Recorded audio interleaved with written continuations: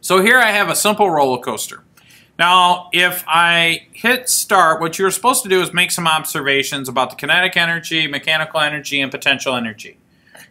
By default, this is set up to where there's no friction, no drag, anything like that. When I hit start, the coaster will go through my little roller coaster track that I made. But I want to turn on the velocity vector and the force vectors at first. And so I'm going to hit start, and then I'm going to pause. So now right here, notice that the potential energy, which was originally up here, has decreased, and the kinetic energy has increased. And so I'm going to reset that, and we're going to do one little step at a time. By clicking on it one step at a time, I'm just clicking the step button. We see that as the potential energy decreases, the kinetic energy increases. And if you add the kinetic energy plus the potential energy, what does it equal? Mechanical energy. Okay? And so if I hit start, right here at the bottom of the hill, the potential energy is very low. The kinetic energy is very high. And so if I continue, watch what happens as we get at the top of the hill. Mostly potential again. So the other observation is I'm going to just let this thing kind of play out. It'll bounce back and forth.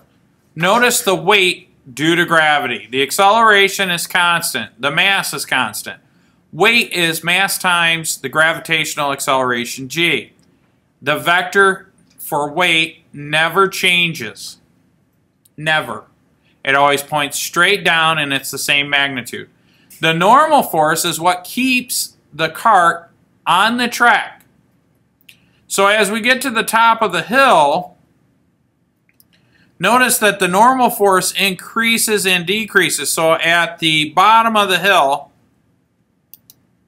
the normal force is the highest. This is the normal force. The reason for that is that this cart has built up momentum, and now it's abruptly changing direction. So it is pushing down on that track really hard, and the track has to push back against the cart. Otherwise, the cart will break the track, which is why the normal force is so high. Now, as we get to the top of the hill, the normal force has to push down. Why? Because the cart literally wants to jump off of the track. Okay? So observe that, and then lastly, watch the velocity vector. It is always parallel to the track, but it's always in a straight path. So right now, at that particular time, it's like the slope of the curve at that particular time. It's parallel to the track exactly where the cart is. Which is why when we do a loop, this is what keeps it on the track. Because as we enter a loop, watch what happens with the velocity vector. Which way does that cart want to go?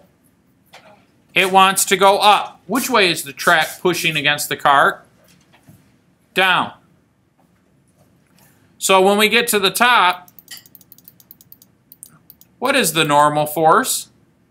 It's almost nothing, right? Because the velocity, the cart wants to keep going in this direction, and the track is redirecting it. So the cart is literally pushing down on the track, which is why we are able to go upside down on a loop. Okay? Are there any questions mentioned, or any questions you have that I didn't mention in the reflection? No?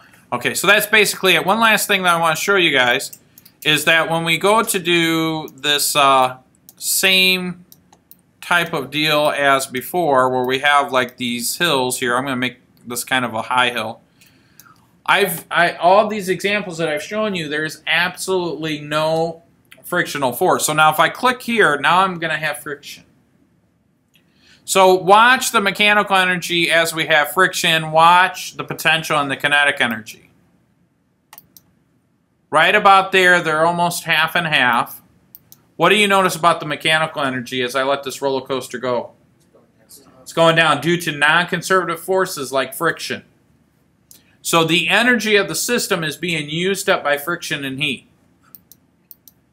Now, will it make it over that first hill? What do you think? Nope. Yeah. Nope. See, the kinetic energy plus the potential energy has to equal the mechanical energy, and the mechanical energy, because of drag, isn't high enough. So if I hit start, doesn't make it over the first hill. Now, if I turn that off, oh yeah, it'll make it, well, I got to start over, actually. Oh, it'll make it all day long because it doesn't lose anything. The mechanical energy never changes. Okay? So if I restart it and I put the drag on, it won't make it. Okay? It will not make it. So what we need to do, let me turn that off, got a little error message there. I want to turn that off. Okay. What we need to do is when we design our roller coaster, we need to take that into consideration. So this is how real, I mean, they don't do it with a computer like this. They do it mathematically, but this wouldn't work if we didn't know the equations. This program is based on the equations that you guys learned in class. So if I lower that hill a little bit, I have enough kinetic energy to keep the roller coaster moving over the hill, because the kinetic energy plus the potential energy is equal to the mechanical energy, and I didn't lose that much, so I still have kinetic energy. Will I have enough to make that second hill? Oh, yeah, barely. Okay, that's it.